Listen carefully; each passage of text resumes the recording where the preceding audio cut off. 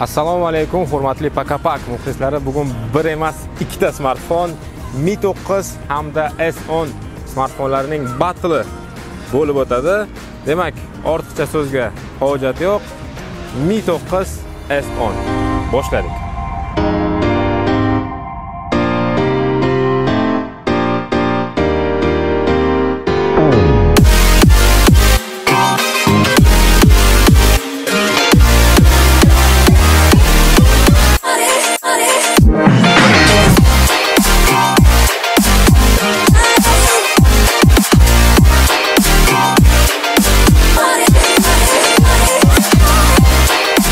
Xo'sh, nega aynan bu smartfonlarni tanladik?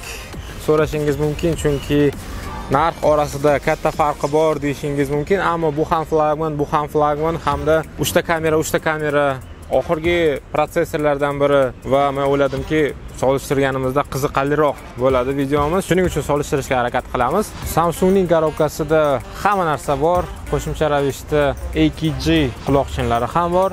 Vaholanki Mi'da USB Type-C va mini jack uchun adapter bor. Quloqchining o'zi yo'q. Endi qo'shimcha ravishda sovg'a tariqasida oddiy g'ilof ham beryaptilar. Shunga ham rahmat.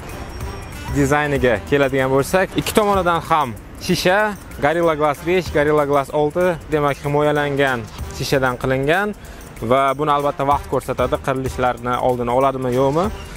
Tepa qismida mikrofon bor ikkalasida ham. Mi 9 da qo'shimcha ravishda infraqizil port, ya'ni infraqizil qurilma bor, turli xil texnikani boshqarish uchun. S10 smartfonida tepa qismida SIM karta uchun joy bor. Bu SIM karta uchun joyda flashka uchun joy ham bor. Demak, yoki bitta SIM karta va flashka yoki ikkita SIM karta ishlatishingiz mumkin. Mi 9 da faqatgina ikkita SIM karta ishlashi mumkin va uning yon tomonida joylashgan. Slot, ovoz baland past qilish tugmalari, albatta bu standart. Yon tomoni to'liq temirdan qilingan, alyuminiydan qilingan va chiroyli ko'rinadi ikkala smartfon ham. Pastki qismida dinamiklar, yana bitta mikrofon, ikkalasida ham, ya'ni ikkita mikrofon hozir hamma smartfonlarda o'rnatilyapti. Ikkala smartfonda ham Type-C o'rnatilgan, albatta bu hozir yangilik emas. Mi 9 da yo'q, ammo S10 da mini jack o'rnatilgan va bu juda ham ajoyib. Hozirgi kunda barcha smartfonlar mini jackdan xalos bo'lyapti, lekin S seriyasi yo'q, bizga mini jack kerak degan shior ostida ishlab kelmoqda va bu juda ham ajoyib. Va uning yon tomonida, ya'ni chap tomonida ikkalasida ham qo'shimcha ravishda tugma bor.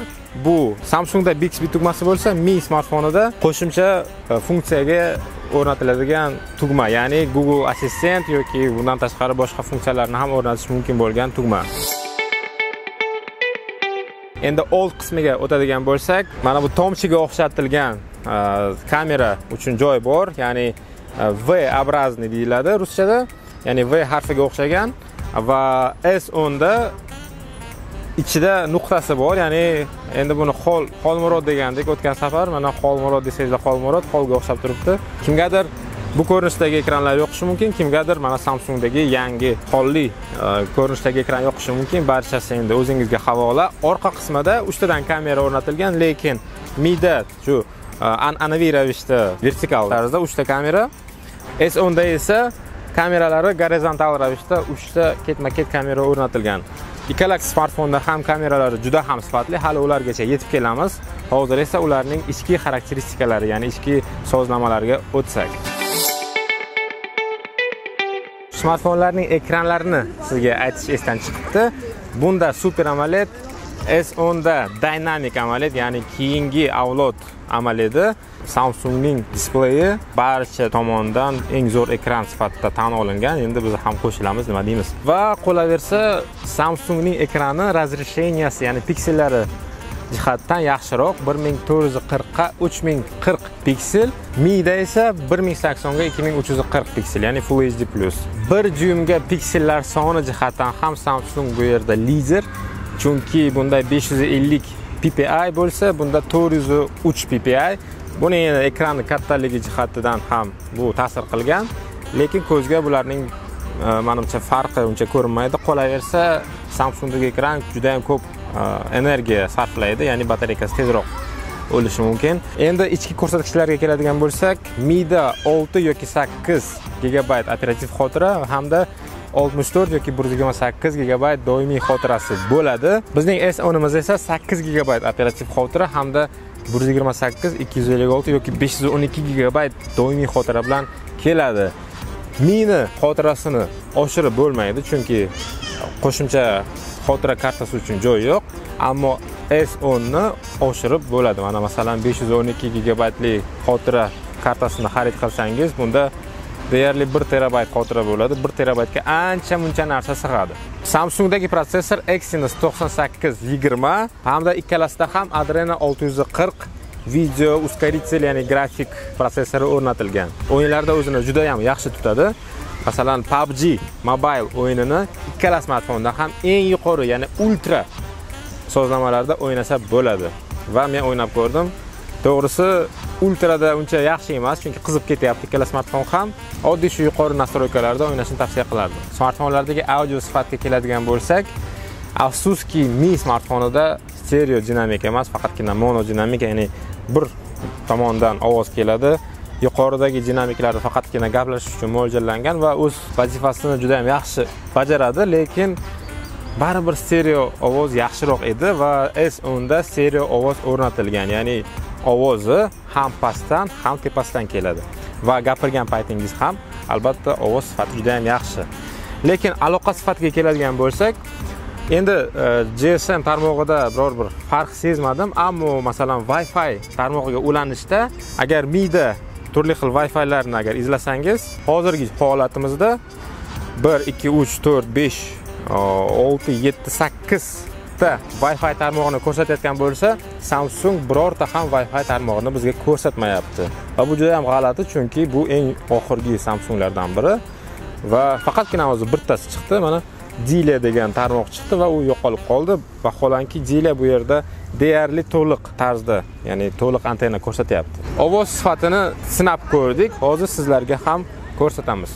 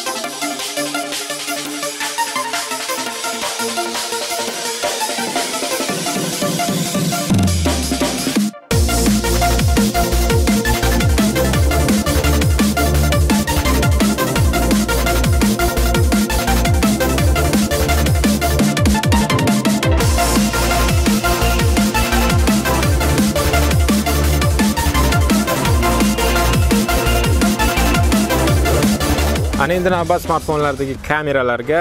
Mida 48, 12, 16 megapiksellik kameralar o'rnatilgan bo'lsa, S10 da 12, 12, 16 megapiksellik kameralar o'rnatilgan. Bitta kamera teleskopik funksiyaga ega bo'lsa, ya'ni yaqinlashtiruvchi funksiyaga ega bo'lsa, ikkinchi kamera ultra wide va uchinchi kamerasi esa oddiy kamera. Old tomondagi kameralar esa 10 hamda 20 megapiksellik kameralar, demak Samsungdagi kamerasi 10 megapiksel, ammo aperturasi 1.9. Bu demak yaxshiroq. Midagi kamera 20 megapiksel, lekin aperturasi 2.0. Hozir aytishingiz mumkin, nega bunda 48, 20 megapiksellik kameralar bor, lekin Samsungdagi kameralari 12, 10 megapiksel deyishingiz mumkin. Men sizga aytsam, yaxshi sifatli rasm megapiksel bilan o'lchanmaydi, undagi sensori bilan o'lchanadi. Demak, qanchalik sensori yaxshiroq bo'lsa, yorug'likni qanchalik ko'proq qabul qilsa, demak shunchalik yaxshi. Mana masalan 1.9 aperturasi 2.0 aperturadan yaxshiroq bo'ladi, buni bilib oling. Lekin men o'zim Samsungni maqtamayapman, bunda yaxshiroq kamera o'rnatsa bo'lardi. Nima bo'lganda ham ikkala smartfondagi kameralari juda ham yaxshi sifatli va hozir siz o'zingiz bunga guvoh bo'lasiz. Demak, foto test.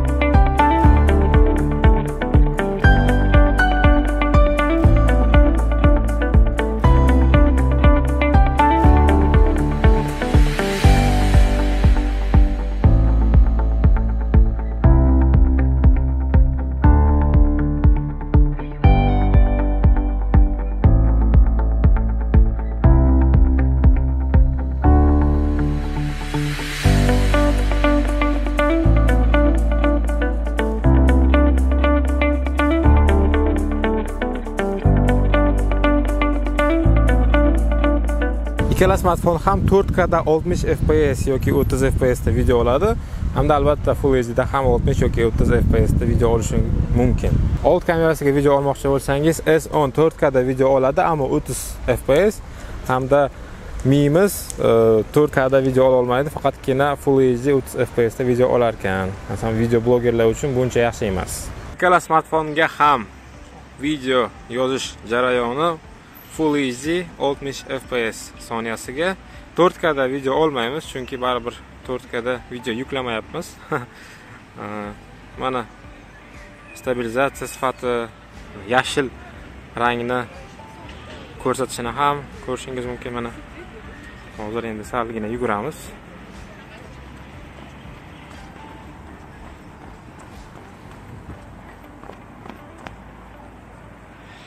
Quyoshdan olishga harakat qilamiz. Agar e'tibor bergan bo'lsangiz, Mi smartfonida mana peshonam oqarib ketgan, kuyib ketgan mana. Samsungda esa salgina chidamliroq, mana kuymayapti, oppoq emas. Va endi stabilizatsiya sifati salgina yuguramiz.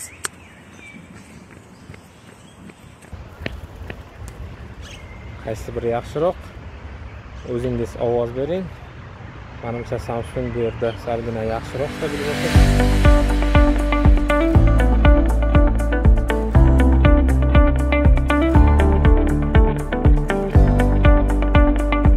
Ikkala smartfondagi yashil rangning farqiga e'tibor bering.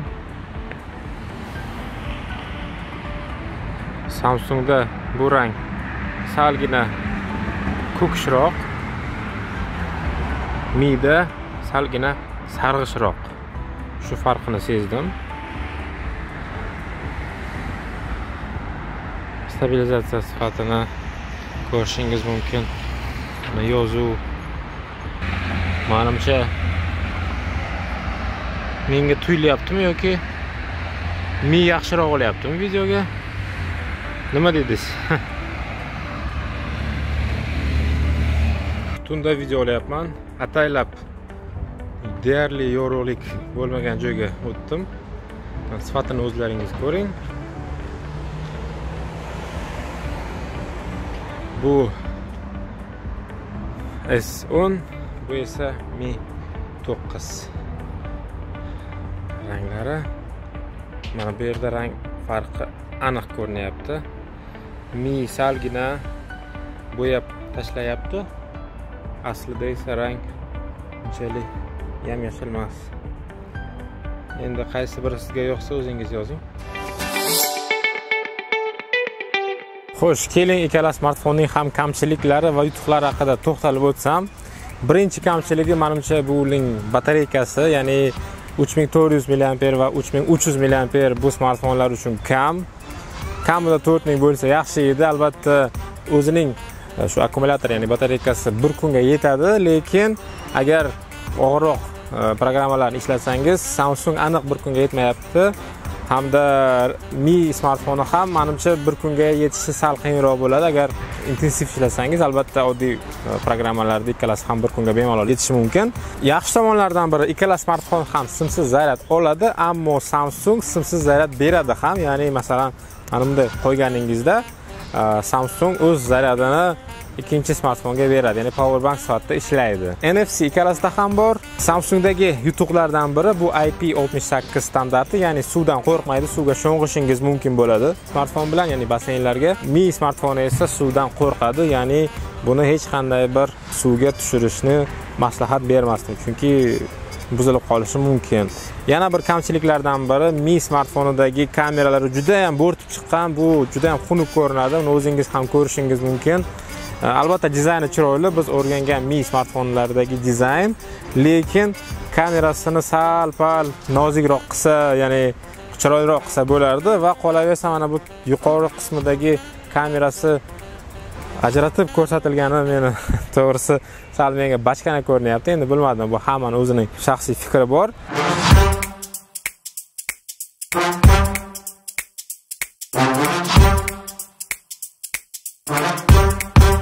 Mi smartfonida komplektida mana bu g'ilof kelyapti. Endi sifatiga nima deymiz, 4 baho yoki 3 baho qo'yardim va yomon tomoni shuki, mana kamera baribir ham bo'rtib chiqyapti. Ikki tomondan ham, ayniqsa bu tomondan juda ham bo'rtib chiqqan va bu kamerani qirilishiga olib kelishi mumkin.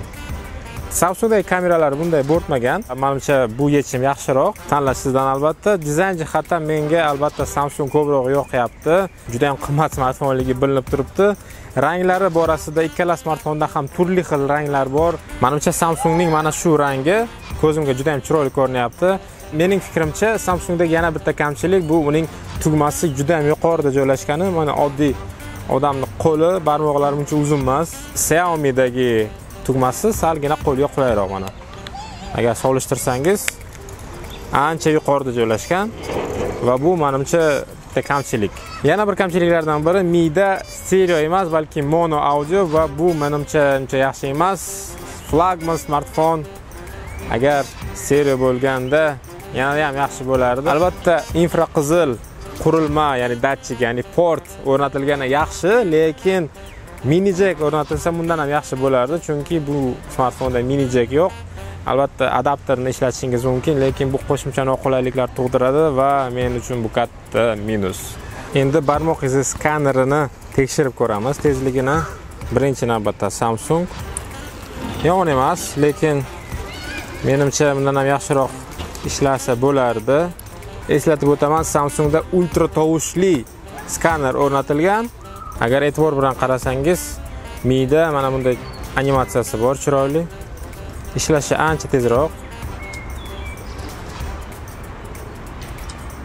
Chunki bunda ultra tovushli emas, oddiy skaner o'rnatilgan.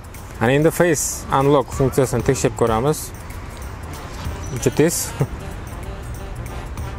Bo'ldi. Tekshiramiz. Samsung ana endi tanidi. Ana endi narxlarga keladigan bo'lsak, Mi 9 664 versiyasi 4 million atrofida, S10 8/1.8 versiyasi 6 million 270 ming atrofida ekan. Qaysi birini tanlaysiz, o'zingizga havola. Menimcha ikkala smartfon ham o'z narxiga arziydi, ammo S10 arzonroq bo'lsa yaxshiroq bo'lardi albatta.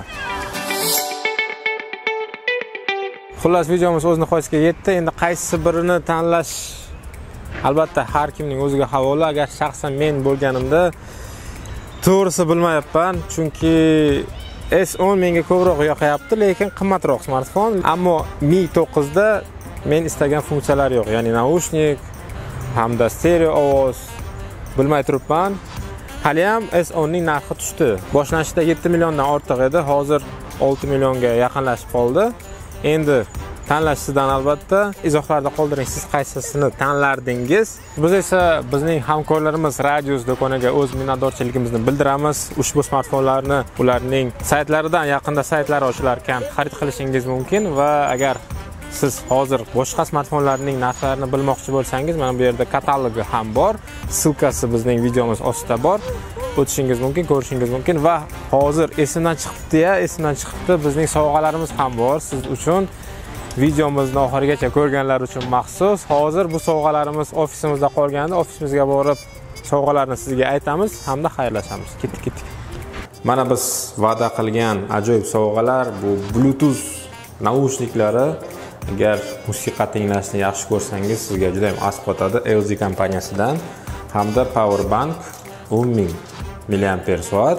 Demak, bu sovg'alarni yutish uchun nima qilish kerak degan savol tug'ildi sizda, bilaman. Shartlari juda ham oddiy. Bizning hamkorlarimiz Radius Mobile hamda bizning Instagram profilimizga, ya'ni sahifamizga ulansangiz, siz mana bu ajoyib naushniklar g'olibi bo'lishingiz mumkin. Agar Radius Mobile hamda PAKAPAK Telegram kanaliga obuna bo'lsangiz, mana bu ajoyib PowerBank g'olibi bo'lishingiz mumkin. Biz qanday qilib tekshiramiz? Ushbu video ostida like bosing hamda izohlarda o'zingizning usernamelaringizni yozing. Agar Instagramda usernamingiz Niyozbekov official bo'lsa, mening Instagramim Niyozbekov official, men sizlarga ulandim degan xabar bilan yozsangiz biz tekshirib olamiz hamda g'olibni aniqlaymiz. Agar Telegram bo'lansangiz, Telegramdagi usernamingizni ham bizga yuboring, biz tekshirishimiz kerak. Agar ikkala sovg'agan ham da'vogar bo'lsangiz, ham Instagram ham Telegram sahifamizga qo'shilishingiz kerak. Demak, keyingi videomizda biz g'olibni aniqlaymiz va e'lon qilamiz. Iltimos, aktivroq bo'ling. Bizning kanalimizga ulanishni ham unutmang, chunki videomiz ostida qoldirilgan kommentariyalar egalari kanalga obuna bo'lgan bo'lishi kerak va buni ham biz tekshiramiz. Demak, barchaga omad. Shu bilan videomiz o'z nihoyasiga yetdi. Barchaga ajratgan vaqti va e'tibori uchun rahmat. Ko'rishguncha, PAKAPAK.